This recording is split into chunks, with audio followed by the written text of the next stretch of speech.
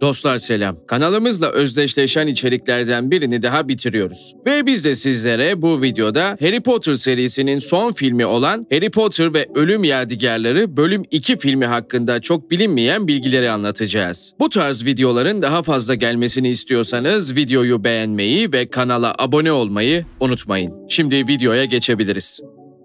Filmin yapımcısı David Heyman'ın aktardığına göre Ölüm Yadigarları'nın toplamı 5,5 saat uzunluğunda ve senaryosu 500 sayfaya yakındı ki bu da filmin neden ikiye bölündüğünü açıklamaktadır. Serinin son filmi birçok ülkede üzerinde sadece "It All Ends" yazan görsellerle tanıtıldı. Afişler o bilindik logoyu dahi içermiyordu. Ancak herkes o afişlerin hangi seriye ait olduğunu biliyordu. Film ekibi Sırlar Odası'nın sadece Sırlar Odası filminde olacağını düşünüyormuş. Ama Harry Potter ve Ölüm Yadigarları 2 filminde de Sırlar Odası sahnesi olunca ekip yıktıkları odayı tekrar inşa etmek zorunda kalmışlar.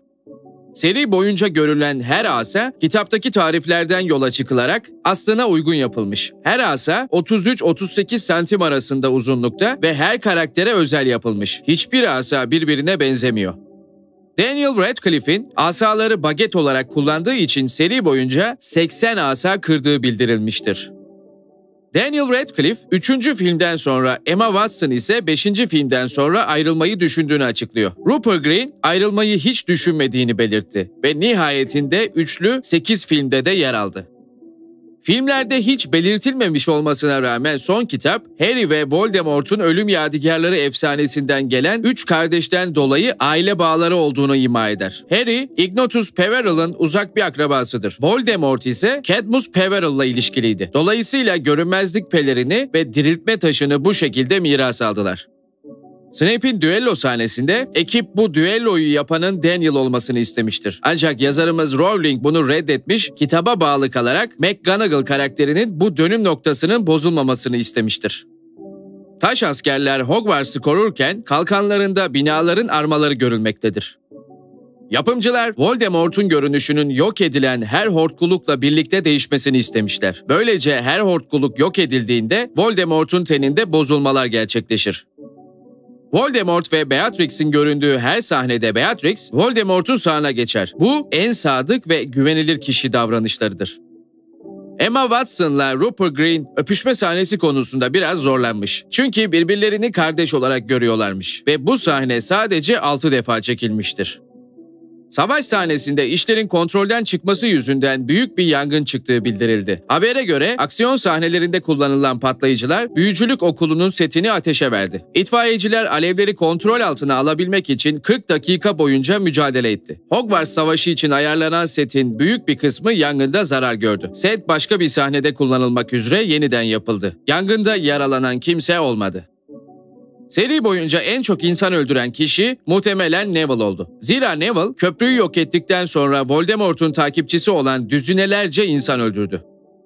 Tom Felton'a göre Voldemort'un Draco'ya sarılması senaryoda yer almıyordu. Ralph Fiennes tarafından doğaçlama olarak gerçekleştirildi. Felton'ın dona kalmasının sebebi ne yapacağını bilememesinden kaynaklanıyor. Son kitap yayınlanmadan önce Daniel, Rowling'e Harry'nin ölüp ölmediğini sormuş. Kısa bir sessizlik sonrası Rowling, "Bir ölüm sahnem var." demiş. Voldemort, Harry'i hortkuluk olarak yani Harry'nin içindeki parçasını öldürdüğünde Harry yılanlarla konuşma yetisi olan çatal dilini yitirmiştir.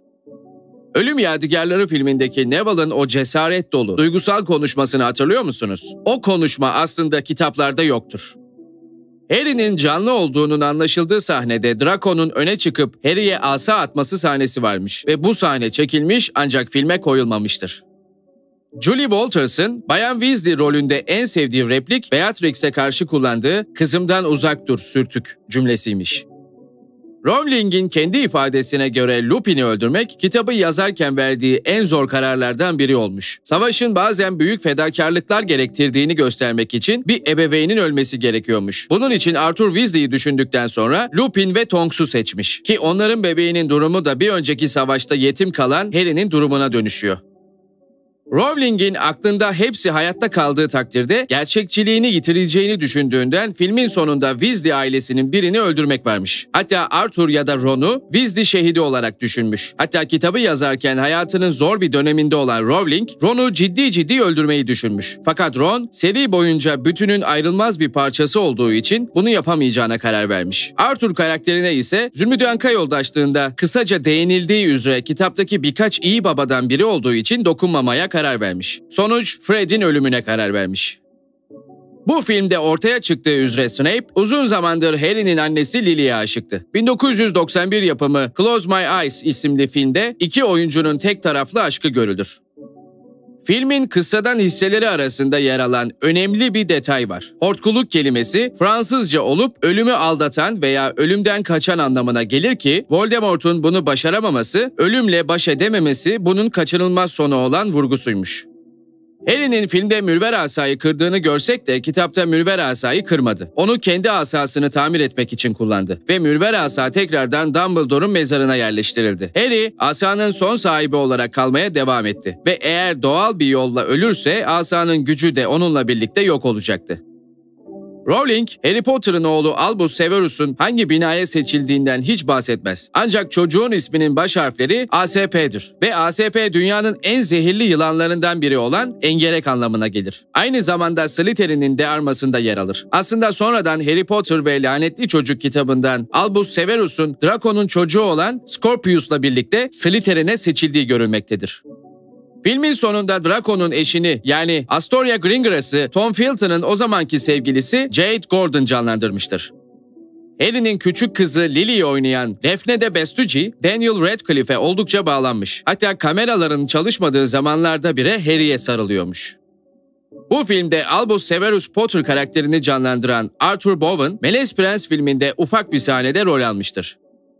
Bu filmde Game of Thrones'tan 7 oyuncu yer almaktadır. Alan Rickman, Bonnie Wright, Devon Murray, Emma Watson, Rupert Grint, Daniel Radcliffe, Geraldine Somerville, James Phelps, Oliver Phelps, Matthew Lewis, Robbie Coltrane, Tom Felton, Josh Hartman, Warwick Davis, Maggie Smith isimleri 8 filmde de oynamış ortak oyunculardır. Bu film 2 saat 10 dakikayla en kısa Harry Potter filmi olmuştur. Eğer bütün bir seriyi bir oturuşta izlemek isterseniz kabaca 18 saat 20 dakika vaktinizi alacaktır. Sonunda hayatta kalmasına rağmen Harry Potter'ın son sözü söylemediği ilk film olmuştur. Onun yerine Albus Severus Potter söyler. Kitapta ise son söz Harry'e aittir. IMDb'ye göre 8.1 puanla serinin en iyi filmi bu filmdir.